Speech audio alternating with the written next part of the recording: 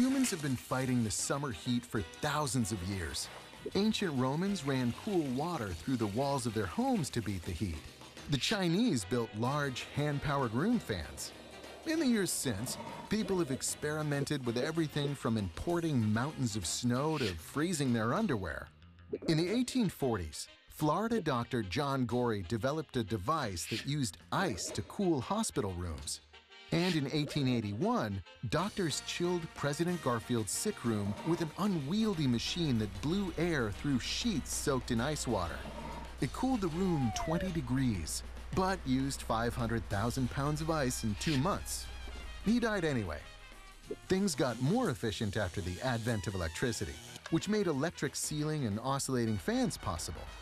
Finally, in 1902, engineer Willis Carrier invented an apparatus for treating air that controlled humidity in the printing plant where he worked. It kept the ink from melting off the pages. At the time, businesses lost major money because many factories couldn't operate in the summer heat.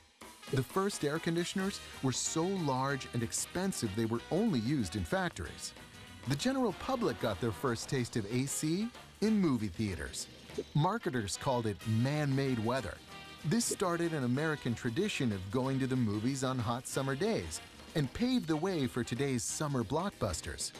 The next major public spaces to get AC were the White House and the U.S. Capitol. Before that, lawmakers only worked from November to May. The spread of air conditioning has changed not just how we live, but where we live, allowing millions of people to make their home in Sunbelt hotspots.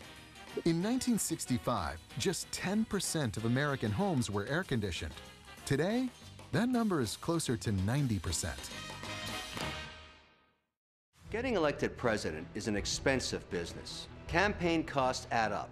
There are advertisements to make, travel expenses, convention costs, even bumper stickers. But where does all this money come from?